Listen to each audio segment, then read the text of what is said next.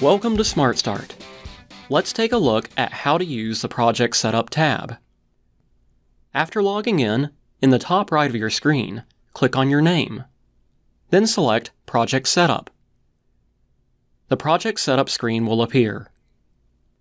Any change made in this section will update the information moving forward on submitted offers or options that are utilized during the hiring process. At the top of your screen will be the Production Information section. Here, you can review and/or change the information about your production.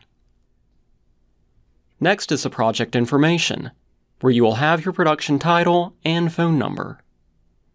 The phone number added here will be shown to all crew members on their welcome screen. Then, GL codes. In this section, you can manage the GL code values according to your production's chart of accounts. You may fill out the default value for any of the fields, which will automatically be added when hiring an individual on your production. If you wish for any of the entered values to be static, click the Locked checkbox. Next is Shoot Locations. Here, you can add or remove studio and distant locations. To add a location, click the Add Location link. You may also elect to add a particular locality for location. To remove a location, in the Location drop-down field, click the X.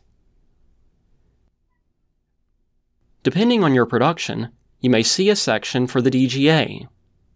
Here, you can select the applicable DGA production type and DGA budget.